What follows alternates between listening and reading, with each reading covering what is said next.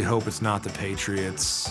To be a little different, we're gonna go Rams and Steelers, even though I hate the Steelers. The way it's looking right now, I'd say I like Minnesota's chances. If you're a hometown guy, you'd have to say the Bengals, right? I would love to say my Detroit Lions, but that'll probably not happen while I'm alive. So I have to say, I think New England Patriots and perhaps Green Bay. Well, I have to say the New York Giants, merely just because that's my husband's favorite team. And since we live here, wouldn't it be awesome if they played the Bengals?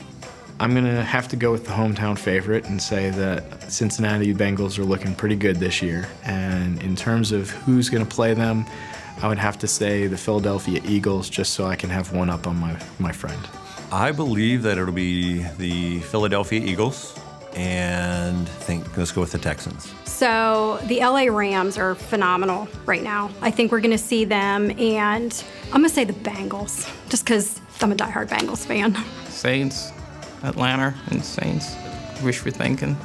The Packers are going to be in the finals. That's a given.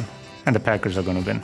Whoever else, doesn't matter. We'll go Los Angeles Rams and New England Patriots because you just can't ever count Brady out. But I'm going for the Rams to win it.